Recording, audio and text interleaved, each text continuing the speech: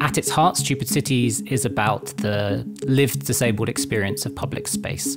A user experiences the work through the community workshops that we've run, very much a creative, playful, safe environment to talk about these issues, also in a non-digital format, so we can just write on maps, we can also do it remotely.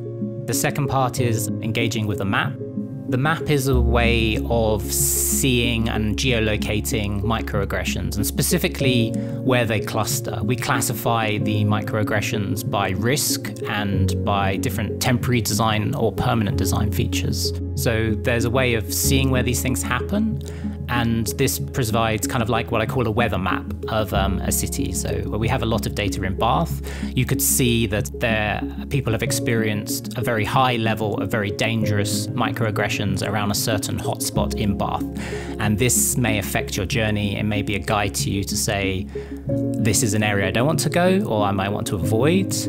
My very small goal is to create a seed of a project that other people can take on in their cities all over the world and use this as a way of challenging the barriers that they experience that create disability, and to feel like they have allies using the internet and connecting through a community of worldwide activists.